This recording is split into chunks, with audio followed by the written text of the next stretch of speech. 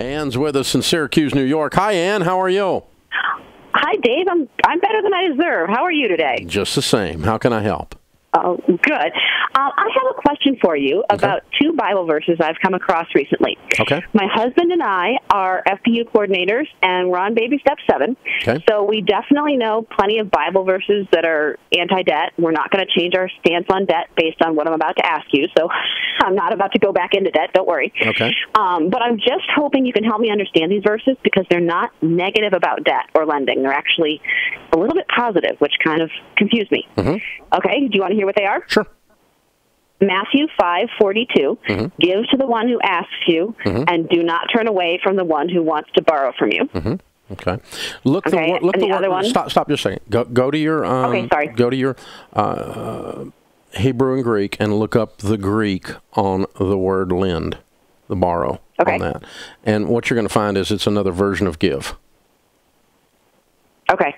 Because what it's doing is picking up the King James English, and it's not picking up the actual interpretation of the Greek, and because it's in other words that verse. If you go back and read a couple verses on either side of that one, what you're going to see is the whole spirit of the thing in context is all about loving other people well, not making them your slave, and so.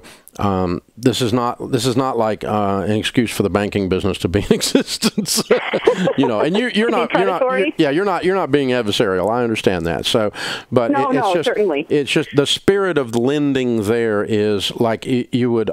You ever have somebody say, "I want to borrow a cup of sugar," right? But they never bring it back.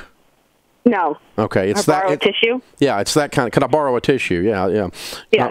Can I borrow some toilet paper? Please don't bring this back. Yeah, and so you know that kind of stuff, right? So it's that kind of a thing. It's that kind of a borrowing and lending. It's not a transaction like a bank.